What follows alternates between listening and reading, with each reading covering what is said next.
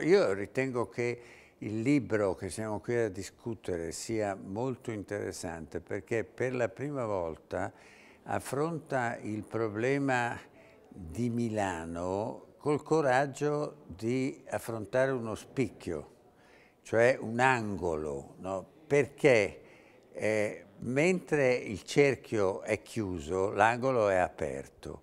E quindi, mentre quando si parla di Milano si finisce a parlare dentro la cinta daziaria, ponendo il tema del nord-ovest, si mette in evidenza che in quello scacchiere Milano finisce a Parigi o altrove, cioè va lungo un asse di sviluppo e quindi collega una dimensione locale, come quelle coinvolte, Legnano, Rho, Milano, in una organizzazione globale che è quella del quadrante del Sempione e dell'allineamento del nord-ovest. Quello di mappare i processi secondo una logica funzionale e non secondo una logica geoterritoriale. Secondo me è una novità che coincide con la natura del PIM che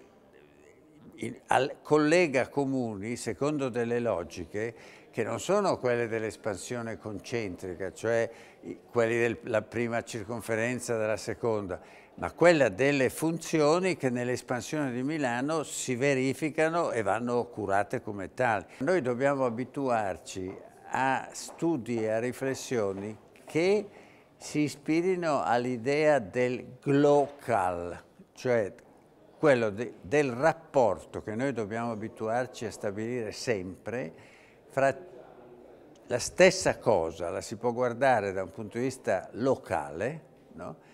E dal punto di vista globale, tenendo presente che se la si guarda solo dal punto di vista locale si finisce fatalmente nel localismo e praticamente che è un fortissimo limite perché per ciascuno di noi vivere nel nostro piccolo mondo è una limitazione. Ecco, se però si pensa al globale, che è come un vento che viene da lontano, e non si pensa al modo di difendere il locale dal rischio di essere travolto, si sbaglia. Milano è una Glocal City, potenziale, ma in parte lo è già. Basta un riferimento, i milanesi non sanno che Milano è seconda solo a New York per numero di consoli.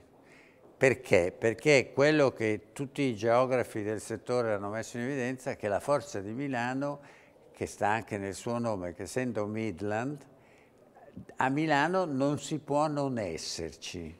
E questo fa sì che già oggi Milano sia piazzata bene nella rete delle Glocal City. Però in cambio quello che è abbastanza grave è che i milanesi questo non lo sanno. Lo fanno ma non lo sanno. Ecco, allora credo che il primo nostro lavoro sarà di dire ai milanesi svegliatevi, non pensate di poter essere una città di provincia, o vi rendete conto che siete potenzialmente una città locale e giocate la parte di città locale, o se no vi avviate verso una decadenza irreversibile.